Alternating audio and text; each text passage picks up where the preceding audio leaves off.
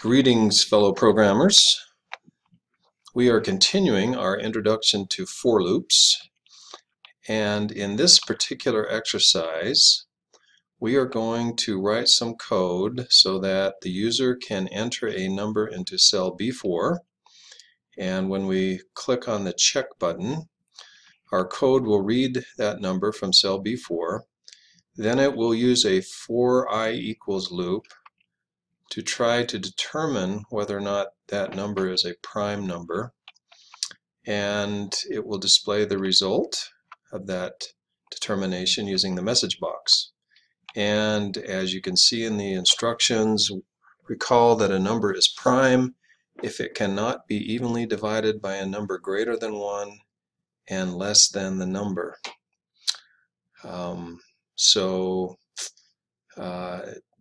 Anything divisible by 2 or 3 or 4, any other number other than 1 would not be a prime number. But if you can't divide anything into it evenly without a remainder, then it's a prime number. So this is a good opportunity to test our skills with using the for I equals loop. So we are going to go into design mode and double click on the check button, and pops us over to the Visual Basic Editor. Let me resize the window a little bit. So we're going to declare some variables here. So we're going to do our normal thing of typing option explicit so that we don't have any problems with misspelled variable names. Now, the first thing we're going to do is we're going to read that number that the user's entered into a local variable, which we're going to call n. So I'm going to dim n as integer. All these, this whole issue of a prime number only applies to integers, obviously. And then let's go back to Excel for a second, and that is cell B4. So I'm going to say n equals range B4. So now I can refer to that number as n. And now we're going to declare another looping variable, I, as integer. And so now we're ready to do our loop. And what we're going to do is we're going to loop through the divisors and see if these different values of I that we test will divide evenly into n. So we're going to say for I equals 2 to n over 2, and then next I down here at the bottom. A couple things. I like to, whenever I write a loop, when I write the first line of the loop, I like to immediately go down and write the bottom of the loop. Just to make sure I don't forget it, and make sure that, especially when you're doing do loops, it allows you to make sure that you have a proper exit condition. It's just a habit I've gotten into. And so the other thing is, you'll notice I'm looping from 2 to n over 2. You don't want to start at 1. Everything's divisible by 1, so you want to start at 2. But why am I stopping at n over 2? I could go to n minus 1. You don't want to go to n because any number is always divisible by itself.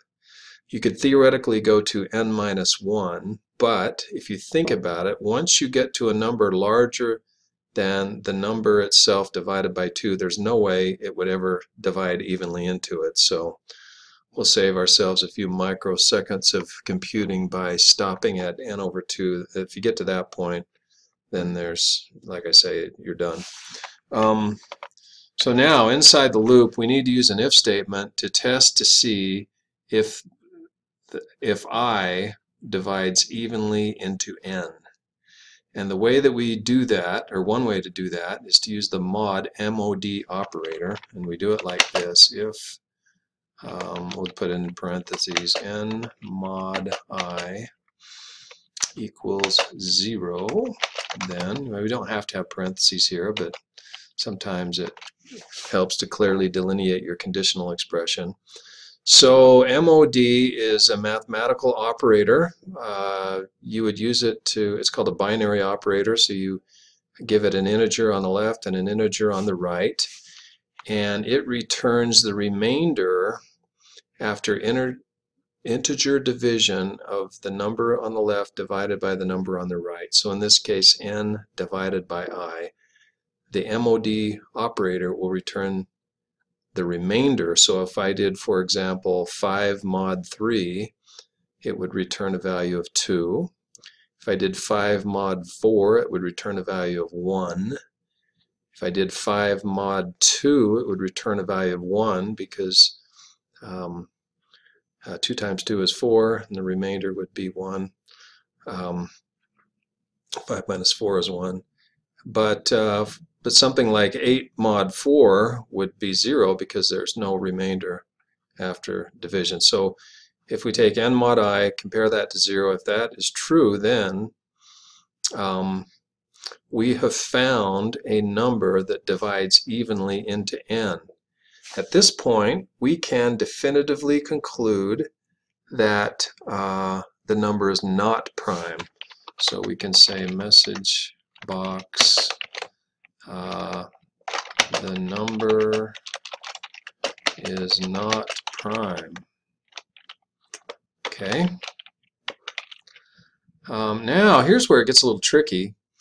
When I go over this exercise with students, a lot of them, I used to give this example on exams, or this particular exercise is a problem on exams. And a lot of students would type else the number is prime, which is not true. If you find a number that divides evenly into it, you know for a fact it's not prime, and in fact you don't need to continue.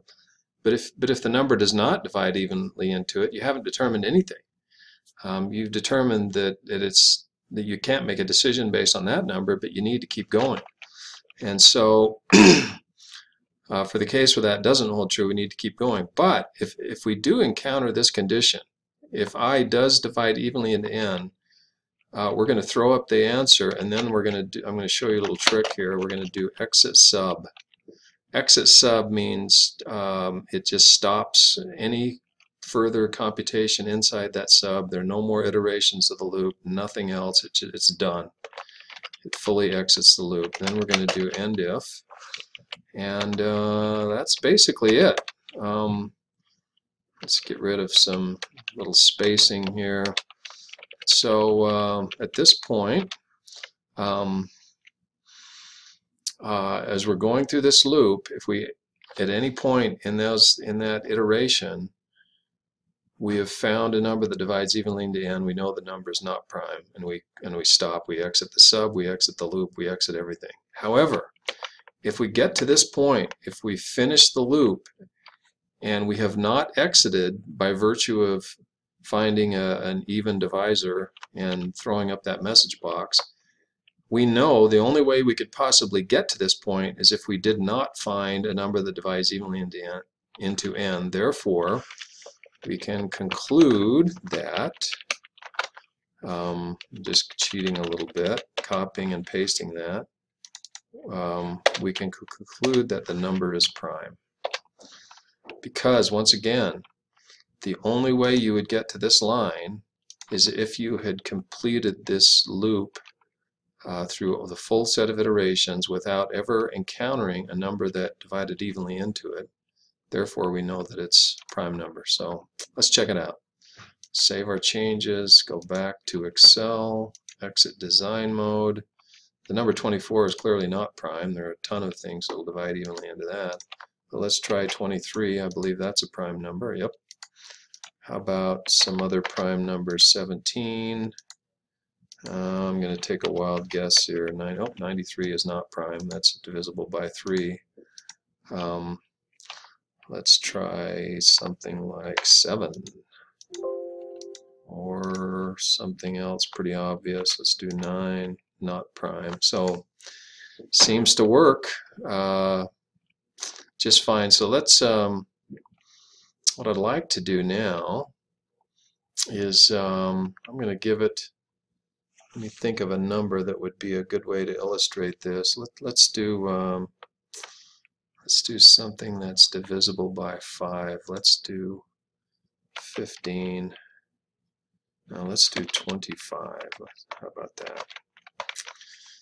So now I want to go in and put in a breakpoint. I just want to illustrate the how this works logically. So I'm going to just step through this in the debugger.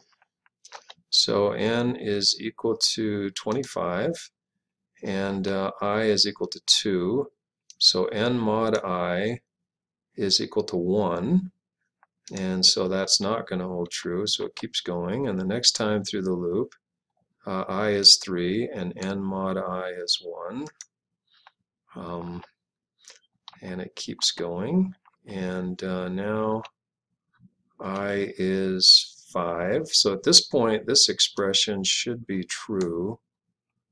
And so it will go into this point, pop up the message box, and then exit sub, and we're done. And so now let's try it with I'm going to put in the number 7, which is prime, and let's do it again, but with a prime number. So in this case, I'm going to step through it. So it's at 2, 3, 4, whoops, 5.